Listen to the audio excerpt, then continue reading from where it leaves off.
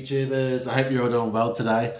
On this episode of Vape On, I'm going to be checking out a juice that I received in my Zamplebox this month. If you haven't heard of Zamplebox, they're a really great e-liquid subscription company and they'll deliver some of the best e-liquids to your door monthly at a really reasonable price. Alright, so today we're going to be checking out Bombz Sourdeez. So this is an 80-20 VG-PG ratio. And then in the description I have here, it says it's an utterly delicious, sour-coated, sweet-scented candy. Each delicious inhale of this e-liquid is sure to please any fan of the beloved candy. Sounds pretty good. I've never had any problems with Bombz. Hopefully I have the same luck with this one. Alright, so today we're going to be using the Geek Vape Aegis Legend 200 watt. I'm using the drop on top of it. And I have two tube tamers that I received from Mr. Devices from a previous review that I did. If you haven't seen that review, go and check it out. Alright, so what we'll do, we'll juice her up and we'll take her for a test run.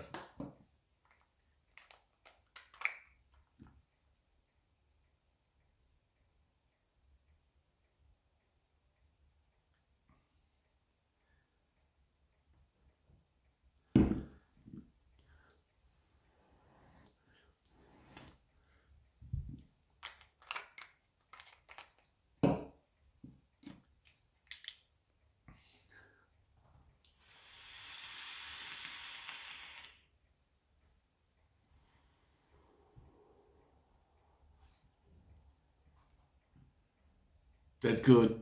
That is really good.